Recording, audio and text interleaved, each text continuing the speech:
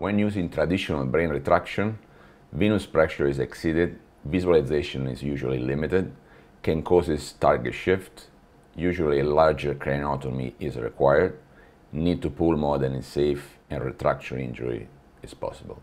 The device has been specifically designed to reduce venous pressure to achieve a superior field of view.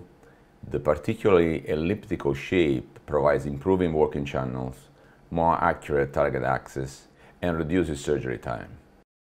Clinical data have proven that minimally invasive profile of the device can reduce white matter damage, reduce OR time, and better patient outcome. Many clinical data have proved the benefits of the device. Current retractor technology does not integrate very well with IGS navigation systems, but the IGS pointers can be accommodated in the VBAS introducer, allows the surgeon to see in real time on a monitor exactly where the retractor is in space and in relation to critical brain structure and underlying pathologies. The distal tip of the introducer has been modified and now presents a cup which is located at the distal end of the introducer. The cup is centered and helps to reliably secure the pointer in place. The cup at the bottom of the VBAS ensures no vertical misalignment or sideways movement on neo-navigational pointers. The cup is sunk down into the hole at the tip of the introducer so that fluids can pass around it. This positioning ensures minimal repeatable pointer navigational offsets.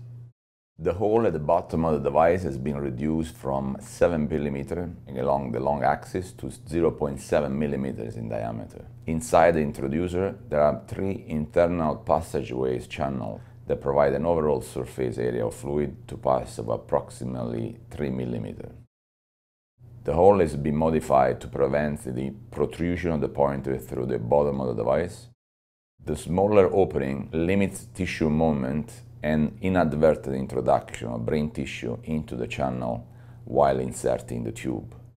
Multiple channels allow fluids to pass into the introducer at sufficiently fast a rate to prevent the inadvertent buildup of intracerebral pressure. The new hole diameter is 0.7 mm, which prevents any of the common pointers from passing through the bottom of the introducer, while introducing 3 passageways which achieve the overall surface area for fluid to pass at desired flow rate of 0.7 mm per second, which is an ideal rate to prevent buildup of pressure while introducing the VBAS into the ventricular system. It is possible that during the centering process, the pointer tip is not exactly located at the center of the cup. This is very important for navigational success.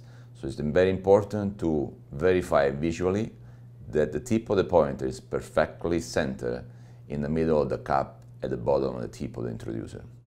The new cup design improves IGS pointer probe facilitation, the centering of the cup at the bottom of the introducer.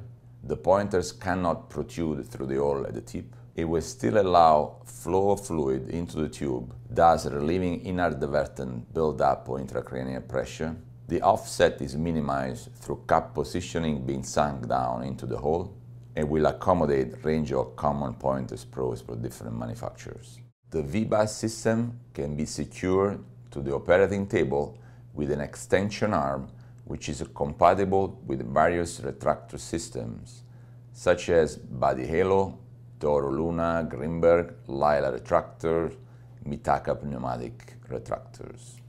The VBAS can be used in a vast spectrum of surgical application, including adenocarcinoma, astrocytoma, brain metastasis, brain tumor, cavernous angioma, cerebral cavernous malformation, gliomas, gangliomyomas, meningiomas, intraventricular tumor lesion, subependinoma, and such.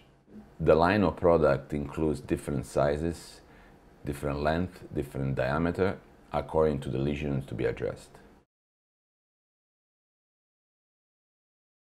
After a small craniotomy and dural incision, the VBAS is ready to be used. The introducer is applied to the VBAS. The navigational pointer is slid into the introducer and placed into the center of the centering cup. care must be taken that the tip of the pointer is placed exactly into the center of the centering cup to avoid neuronavigational misreading. The pointer can now be used for neuronavigational guidance. Once optimal trajectory is confirmed, the introducer is removed from the VBAS.